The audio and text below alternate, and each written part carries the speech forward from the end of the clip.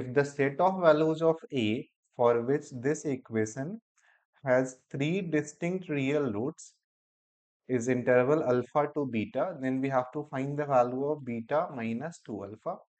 So in order to solve this problem, we have to use the graphical method. The given equation we can rewrite as 5x cube minus 15x equals to a.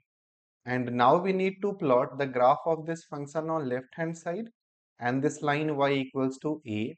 And we have to see that what should be the range of a for which we'll get 3 points of intersection. So first step, plot the graph of this cubic polynomial on left hand side. Now in order to draw graph of any polynomial, there are three basic steps. First step is we have to find the behavior of this function at infinity. That means when x is either plus infinity or minus infinity, then we have to figure out what should be the value of y. At infinity, this term 5x cube, this will dominate. So if x is plus infinity, then you can easily see that y will be infinity. And when x is minus infinity, then y will be minus infinity. Now the second step is to find the point where the derivative of this function will be 0, because those are the turning points for the function. So these are the only two turning points for the given polynomial. Now the third step is find the value of function at these two turning points.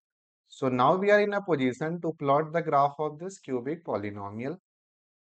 When x is minus infinity, y is minus infinity. And so the graph will start in third quadrant. There are two turning points, minus 1 and plus 1. And when x is minus 1, y is plus 10. When x is plus 1, then y is minus 10. And also there is no constant term in this equation. So the graph will pass through origin.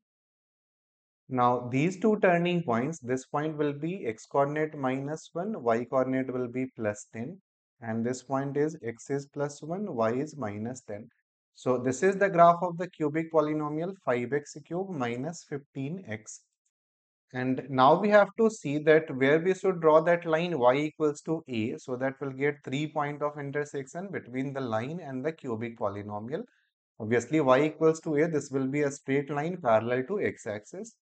So if the value of a is between minus 10 to plus 10, then you can clearly see that we'll get 3 points of intersection. And if a is greater than 10 or less than minus 10, then we'll get only 1 point of intersection. So basically for three distinct real roots, the range for a will be minus 10 to plus 10, and hence beta minus alpha, this will be 30.